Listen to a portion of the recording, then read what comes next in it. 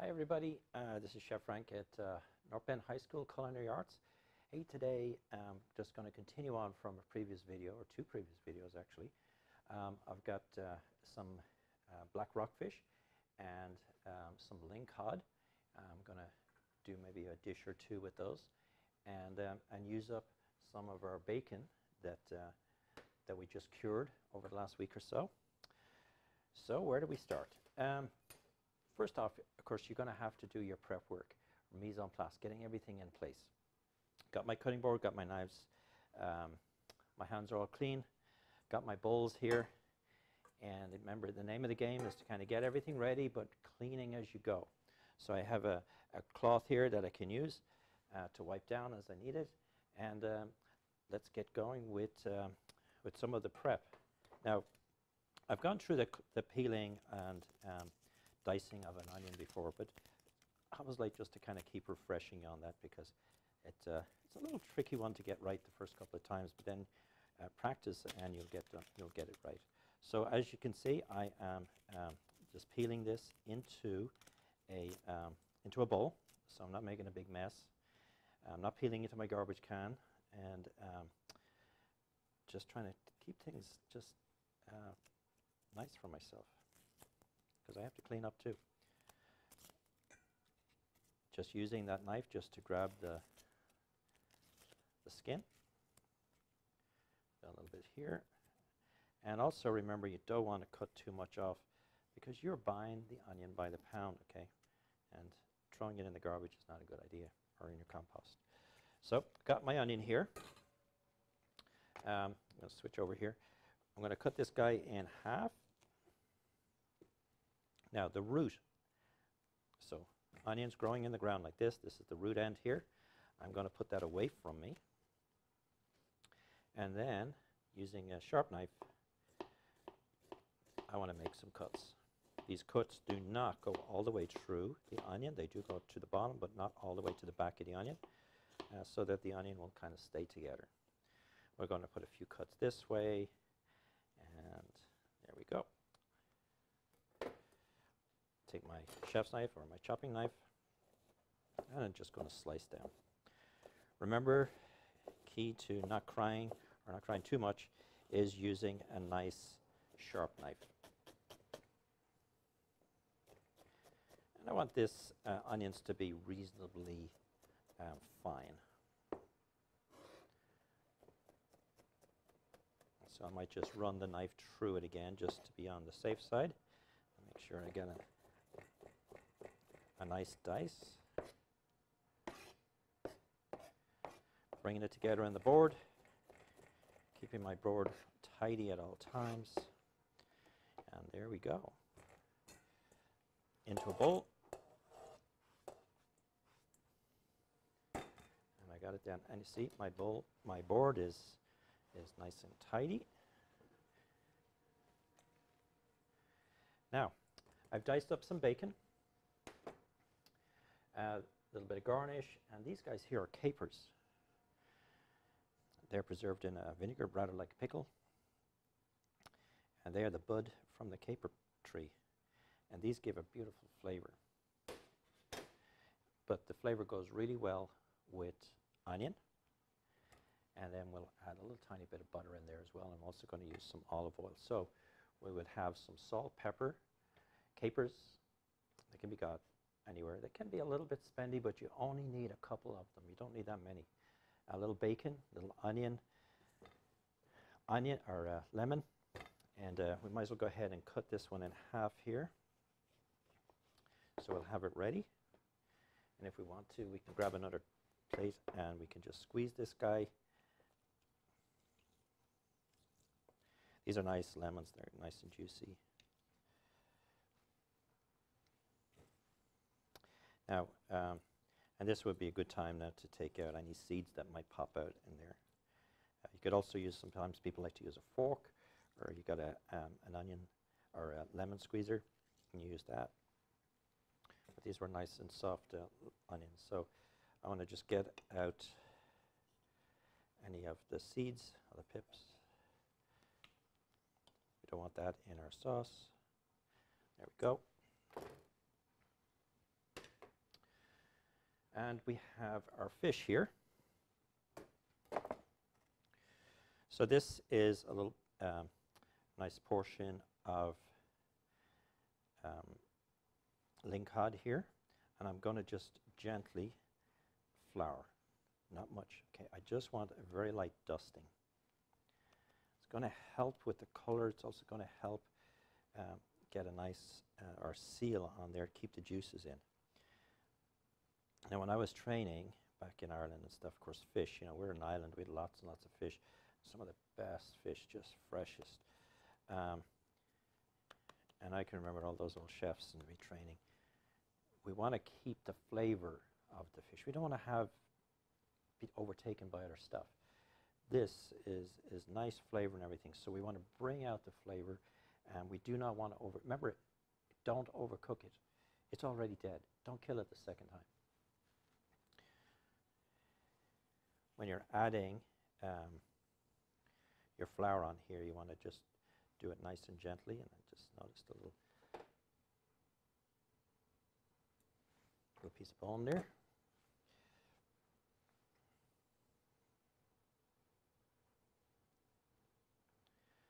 So pat it gently, get all that excess off. And this is going to get cooked straight away here, so I'm not going to leave this flour sitting on it for any length of time. If I do, it's just going to draw out some of the moisture. All right, guys, so we're over here at the stove. Got my saute pans on, and I'm preheating them. I want to get them nice and hot. You do not want to be cooking fish on a cold pan. You're just going to draw out the moisture that's in there, and you'll end up with dry fish. One thing that I do like to do is to have, and if I can, if maybe you can see it here, I put everything onto a tray so that I have it all. I've got my fish, and I've got the ingredients that I'm going to use to make my dish.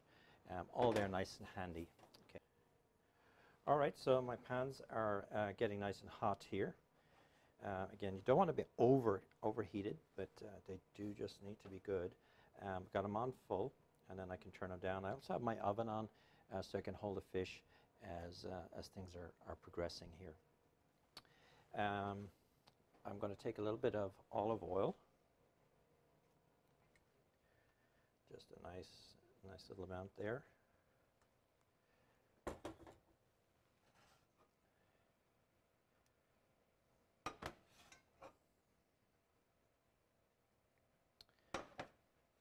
And my pans are just almost there.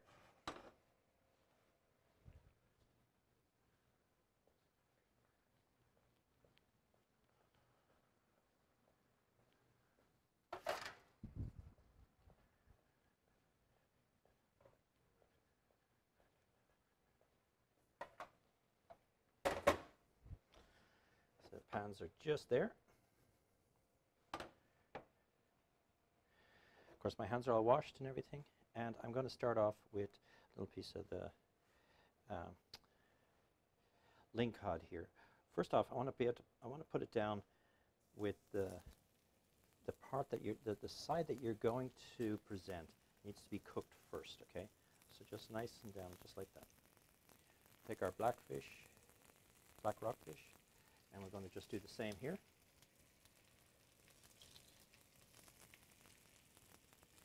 And we can turn this down a little bit if you think it's going to get too hot. This one's okay. You can also just use your stove.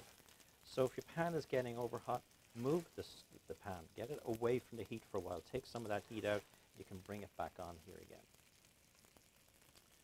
So what I want to do now is I want to get a nice little color onto the fish. I want to be really careful that I don't overcook. Got a nice little spatula here which will be really handy to use with the fish. I'm getting a nice color developing there. Now, don't be afraid to check.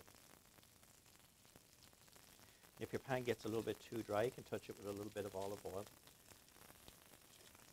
Just don't put too much on there. You're not keep frying or pan frying this fish.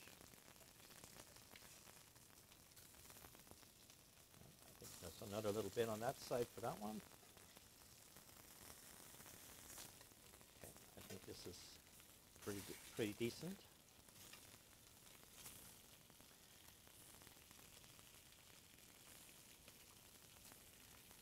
So the presentation side are the plates that when you want to put it on the plate, it's going to be the side opposite where the skin was. So you can see this was where the skin was on this one. I'm going to turn this down slightly.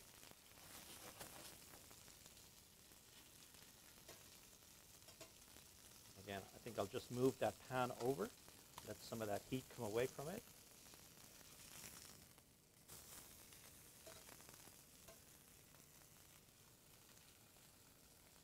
I'm going to add just a tiny drop of olive oil to both pans there.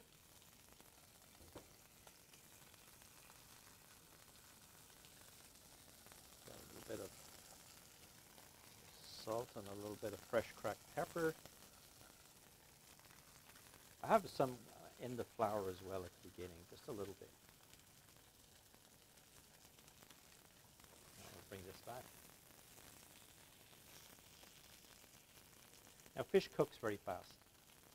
I think a lot of times people forget that and they really overcook it and they kill it, as I said, for the second time. So you want to be, keeping an eye on it.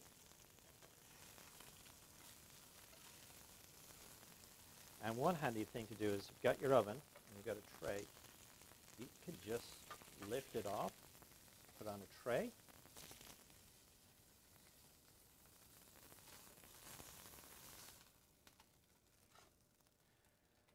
And go ahead and place that in the oven for just a few while we make the sauce here. Now, into this one here, I'm going to add a little bit more of the olive oil. I'm going to watch that temperature there a little bit. Again, I'll just move it over. Watch the handles are not over your heat, by the way, if you do this. I'm going to take a little bit of onion. This will help to kind of chill it off, and a little onion in this one too. They're very similar. Let's put a bit of our fresh bacon there that we cured ourselves. Nice little pieces in there.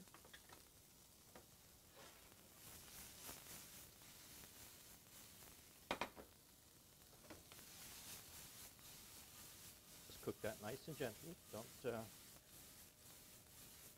get it scorched up. If you start scorching those onions, you're going to end up having it'll start to taste a little bitter, okay? So be very careful. Now I'm going to add a little bit of butter into this one. So you guys know. Oh, and I've just put the capers in. I'll add a little butter in here. I kind of like butter. And into this one, just some of our lemon juice.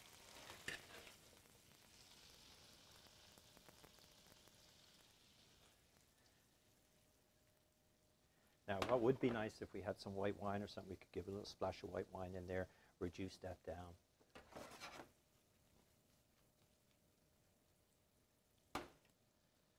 So in a few years when you guys are finished in high school and stuff, and you get out, then you could, use some wine and stuff like that.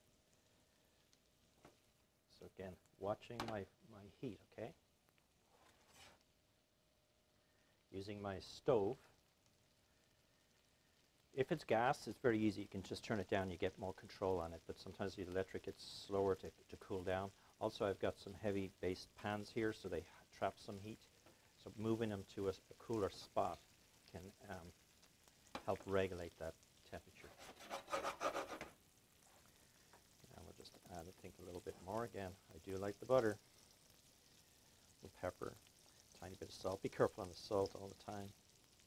Especially in this one, because this one has the bacon in there and it's going to already have some salt. Okay. Again, we're just going to push that over. Got my little color in the butter. Turn that stove right off and get this one. Butter melted down.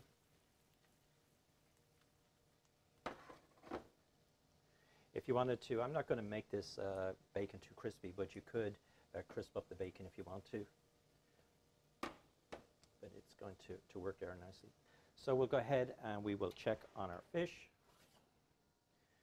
And you can see our fish is just cooking nicely.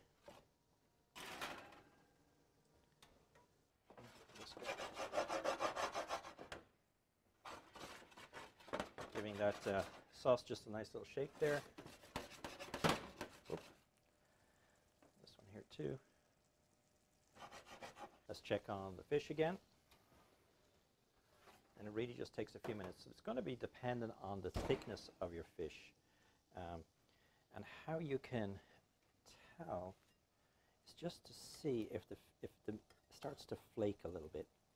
I don't want to kind of ruin it too much, but if I just lift it where it's, yep. And you can start to see a little, let's see if I can show you there. It just started to kind of split a little bit, and that's pretty close. And the same here.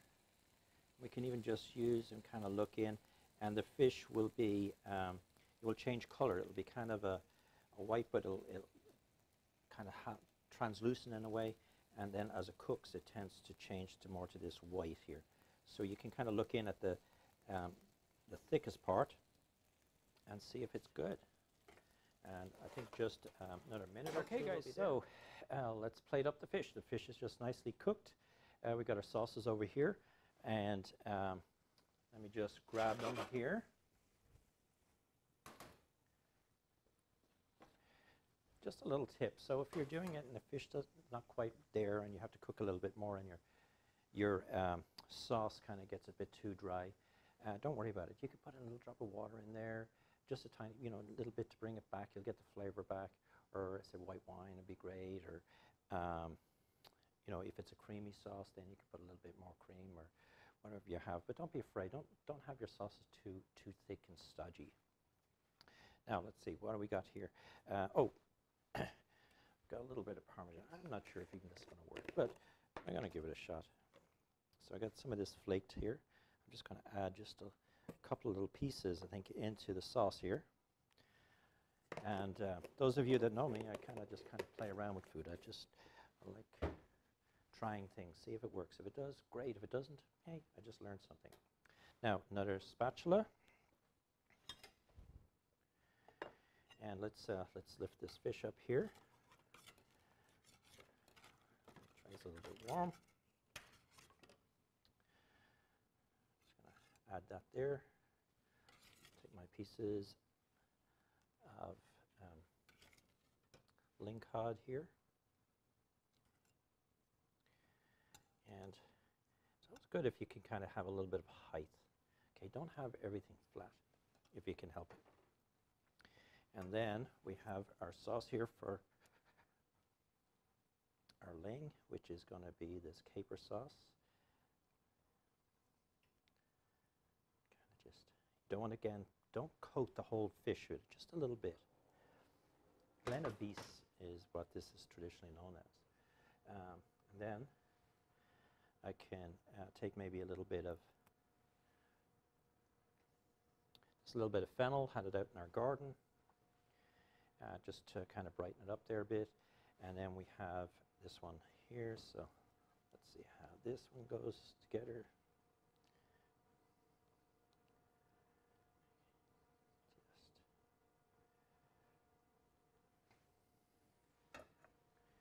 I can just tap it a little bit. And I have one of these borage flowers.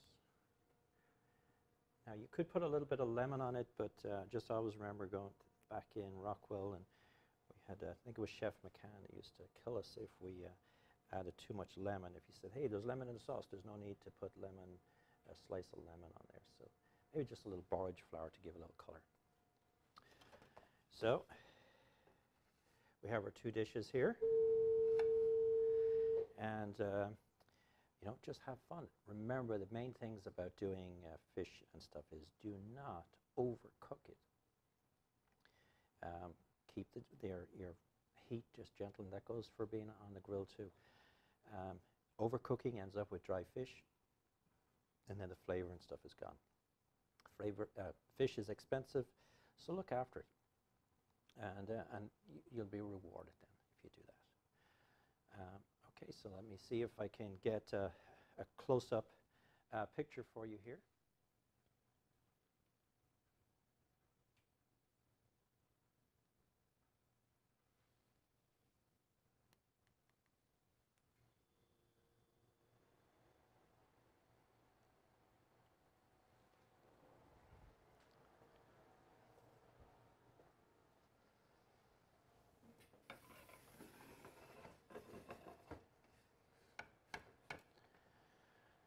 Well, thank you for watching another video from North Bend High School, and I'm Chef Frank Murphy. Hope you enjoy this video. If you're watching on YouTube, please remember to just subscribe to our channel and keep cooking. And remember, with the fish, don't overcook it. Treat it with respect, and you're going to get the best out of it. So thank you very much. That's Chef Frank Murphy. You know what? I'm just going to go and get a fork, I think, and a knife. I'm going to cut into these, and I'll tell you what it tastes like. Back in here? I'm just returning the butcher knife I borrowed. Oh, what's this? Chef? Ooh, is that freshly cured bacon?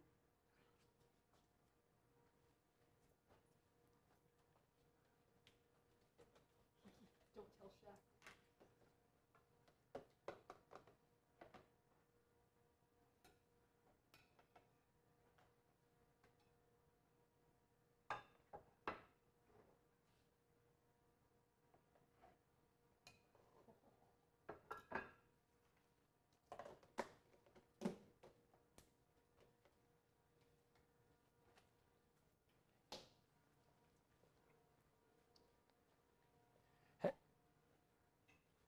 Oh, it's happened again. I'm going to have to lock my door or something because this is just going a little bit too far. All right, guys. I guess I don't get to taste it. Have a good day, and I'll see you in the next video. Okay, bye.